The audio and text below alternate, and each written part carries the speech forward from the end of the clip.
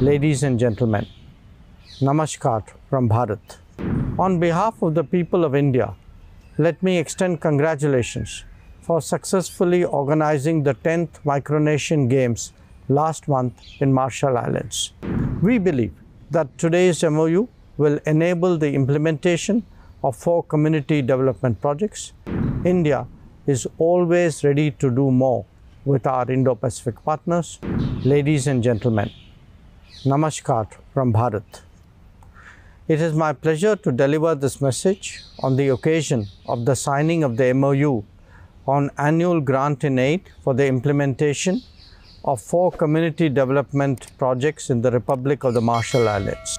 On behalf of the people of India, let me extend congratulations for successfully organizing the 10th Micronesian Games last month in Marshall Islands.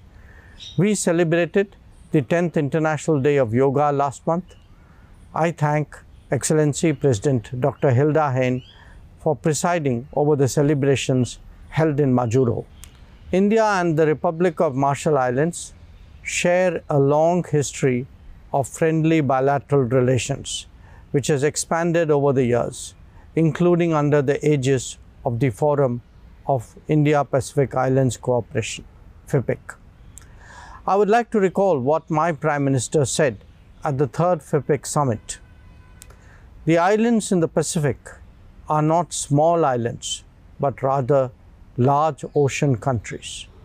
We consider it our responsibility to support the Pacific Islands in the quest for sustainable development.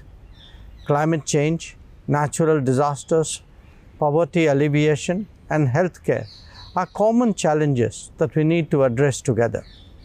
And India is privileged to be a partner of the Pacific Islands in that regard. Excellencies, at the 3rd FIPIC summit, Prime Minister Modi announced our concrete commitments to the Pacific Islands. I am glad to witness the progress in achieving them. We are also working on the proposals regarding desalination units and dialysis machines for the Republic of Marshall Islands. We believe that today's MoU will enable the implementation of 4 community development projects. I am glad that these projects cover areas including a community sports center in Ailuk Atoll, airport terminal on Mejit Island, community centers at the Arno and Botier atolls. These would surely provide better infrastructure to the people of Marshall Islands.